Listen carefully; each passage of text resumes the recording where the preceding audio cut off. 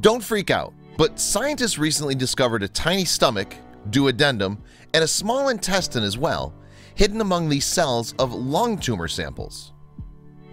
Tumors are known to be decidedly mixed up.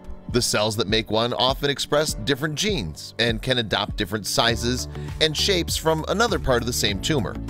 This discovery was still a big surprise for scientists, but now we're taking this to another level.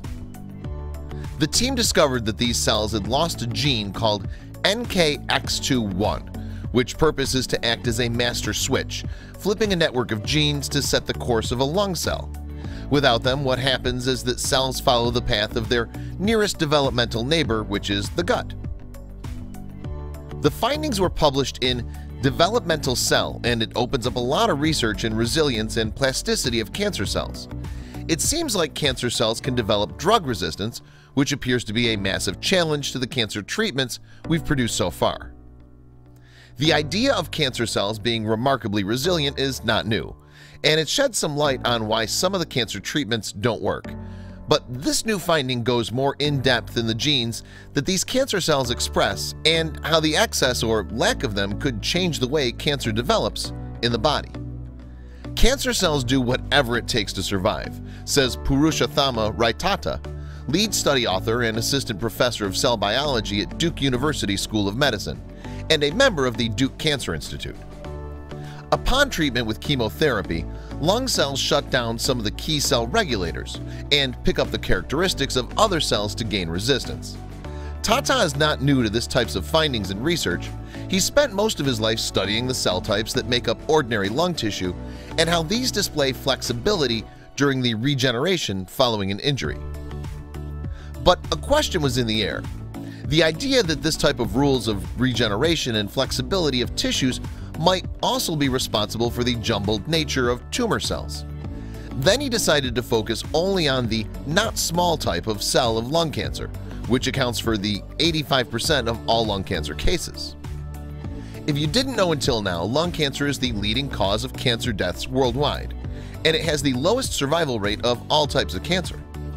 Tata checked out on a more profound level the Cancer Genome Atlas Research Network, which compiles and profiles the genomes of thousands of samples from 33 different types of cancer.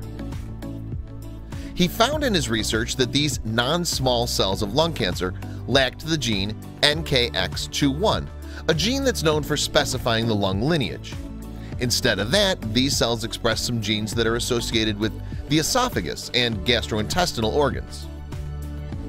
Because of the absence of the NKX2-1 gene, the cancer cells would lose their lung's identity and take on the characteristics of another cell.